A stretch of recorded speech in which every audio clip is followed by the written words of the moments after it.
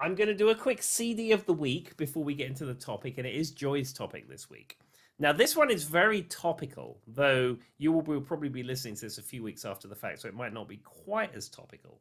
Okay. This week's CD of the week is Kate Bush, and it's the compilation album The Whole Story. Now, the Okay. reason that I've decided to feature Kate Bush this week, it's like the entire world woke up and discovered Kate Bush. Now, I know of Kate Bush.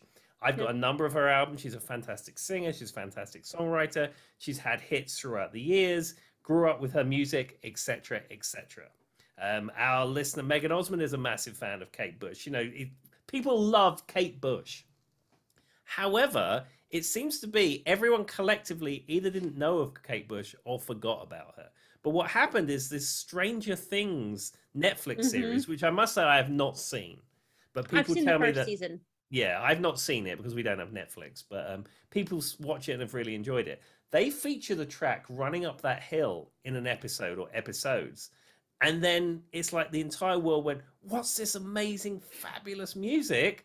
And then it's like the number one song streamed on Spotify, and NPR are doing articles about Kate Bush, and it's Well, just weird. that whole Stranger. So Charlie watched the first season, and me and him really, neither of us were like, it wasn't our thing. Like we just weren't really into it. But it's based in the '80s, and it's like the kids or whatever. And something about every episode matches up with a D&D game, but I can't confirm that. But the soundtrack is really good. And that's one of the selling points of the TV show that's playing on like this '80s thing, right? That's what they're going Okay. for. So that's why she comes into it, just explaining why Kate Bush is now skyrocketing again.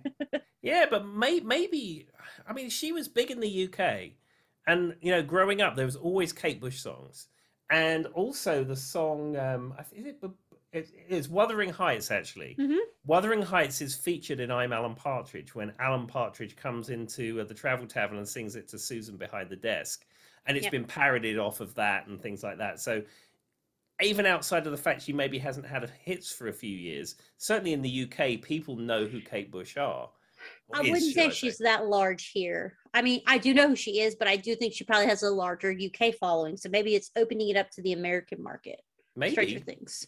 But well, I'm glad it is because I mean, there's some really good music, and as I said, I have a Hmm. number of her albums, but I decided to feature this sort of best of. I said you got Wuthering Heights, Cloudbusting, The Man with the Child in His Eyes, Hounds of Love, Running Up the Hill, of course, is on here. The Dreaming, Babushka. I mean, it's not on this album, but she also does a cover of Rocket Man, which is absolutely I've heard that fantastic. before too. Yeah, It is so good.